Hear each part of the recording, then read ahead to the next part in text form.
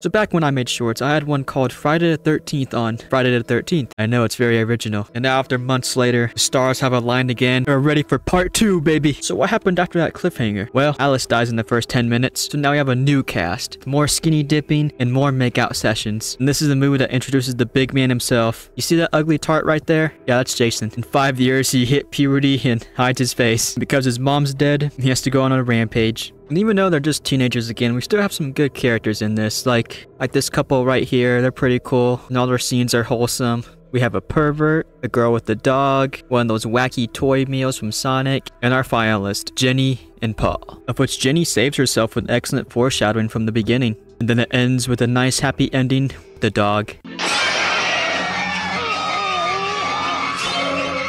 Fooled ya. It actually ends with her going to the hospital. Other than the characters, what I like about this one is the camera work.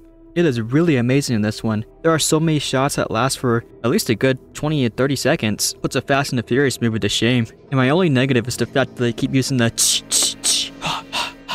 like chi ha ha for a little bit. Jeez. And also, why does it have a 33% of Rotten Tomato? It's not that bad. This whole movie's like a 70%. I mean, it's Rotten Tomato. They gave Big Mouth 100%, so anything goes now. But why is Jenny going to the hospital? What happened to Paul and the dog? I don't know. I gotta wait a couple of months to go back.